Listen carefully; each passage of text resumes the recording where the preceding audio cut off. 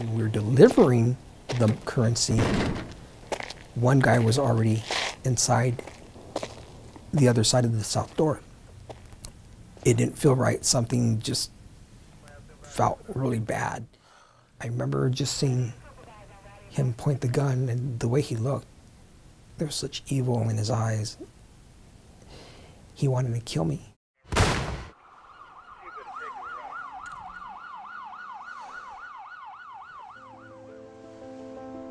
I was born and raised in Los Angeles County. I was a former Catholic, born and raised into that religion, obviously from my family. I was a former musician. I played bass in a band. I was working for an armored car security company. One morning, as Richard and his partner began their usual route as armored guards, they knew it wouldn't be an ordinary day.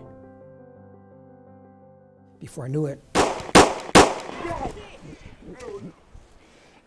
my partner falls backwards. I fell down against the door. My life could have ended right there, and I would have been, I wasn't going to be saved on Judgment Day. That night shook Richard, and as he continued to work for the same company, a coworker named Tony began a conversation that would change his life. We started talking about the Bible. It was during a New Year's Day, and it was a holiday. We were upstairs in the locker room. He was reading the Bible, and we started conversing. He actually requested me to be his driver throughout our 12-hour shifts, sometimes 16-hour shifts we were working. We were talking about the Bible and our Almighty God. Tony invited Richard to attend Bible classes in the Church of Christ, and Richard began to reflect on his situation. The way I was living my life, I was not serving God. I was living my life disobedient to God. So God wants everyone to come to the knowledge of the truth. And it took me a long time to do that. As Richard continued to attend Bible classes in the Church of Christ, he was learning God's Word straight from the Bible.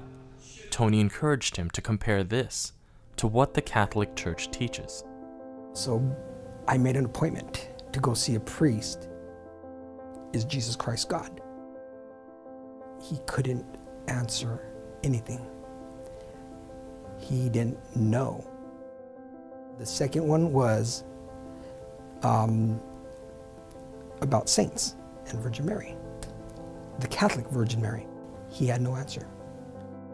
I was angry with the Catholic Church. I felt deceived. They do not focus on the truth. That was really an eye-opener for me.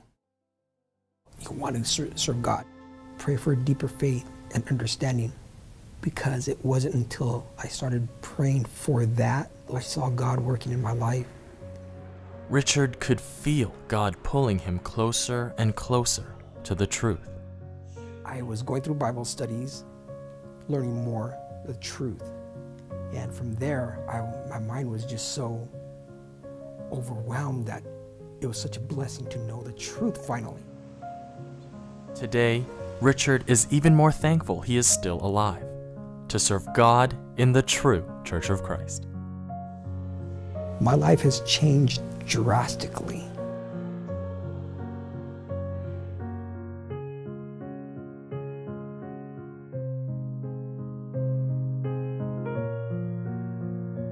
I'm just doing my best to serve our Almighty God.